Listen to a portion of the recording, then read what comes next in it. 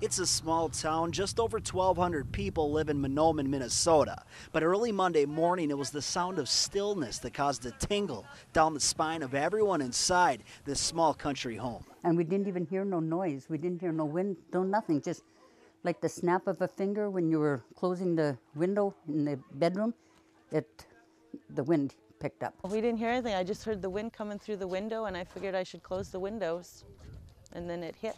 The shock is still setting in. The home, a complete loss. Neighbors, friends, and family are helping the Thylens hold all the pieces that are left together. The garage was completely gone, and over half of the house roof was gone, missing. Whether high winds or the suspected culprit, I think it was a twister, a small tornado. I really do. Whatever it was, it tore the roof clean off in just moments. Half of the garage is yet to be found. It was all over before they even realized it had begun. I'd say within about 10 minutes or so. I'm not really sure because we were so, rushing to get everything closed up and get down in the basement, but we never did get down in the basement. It was over with as quick as it started. And while it's hard to pick up memories one piece at a time, the Thylens know whatever hit Monday night didn't take everything.